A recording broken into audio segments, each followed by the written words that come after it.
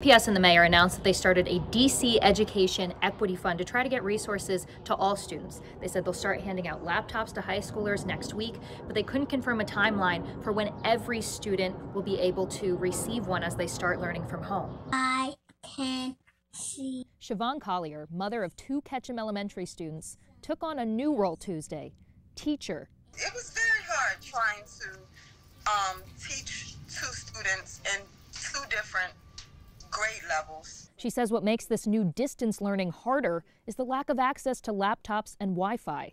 Right now, we're working off of an iPad that I have, and even if I did receive a laptop, we're borrowing someone else's Wi-Fi right now. The chancellor for DC Public Schools said 30% of their students don't have access to a device or Wi-Fi at home. They're working to change that by handing out some of the 18,000 they have available, enough for every student in need. Siobhan said Ketchum is offering some device help, but so far, the district has only guaranteed laptops for high schoolers. I think that we would be over-promising if we said that we're going to close the digital divide in the middle of a global pandemic. And the mayor admitted a lack of Wi-Fi hotspots, specifically where Siobhan lives in wards 7 and 8.